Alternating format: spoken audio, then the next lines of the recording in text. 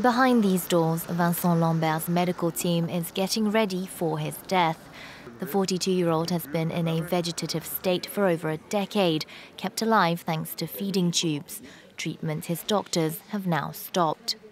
Rachel Lambert has always held the same position. She wants the will of her husband to be respected. She can only be satisfied. Now she sees that the doctors are carrying it out. Lambert's wife, Rachel, at least 5 of his siblings, the highest court in France and even the European Court of Human Rights support the decision. Medical experts say his brain damage is irreversible.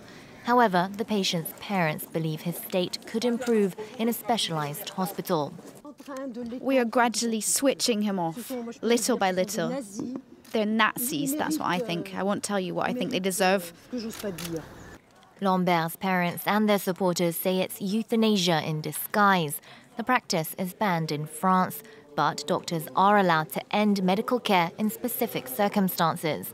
The French Catholic Church and the UN body on disabled rights called on authorities to wait. In 2013, doctors, with his wife's consent, halted Lambert's treatment for weeks. This until the parents launched a legal battle to keep him alive. Lambert's 6-year struggle has become symbolic of the debate on the right to die. The 42-year-old didn't leave behind instructions on what to do if he were in this situation, but his wife and his nephew insist that the former nurse was against relentless medical treatment.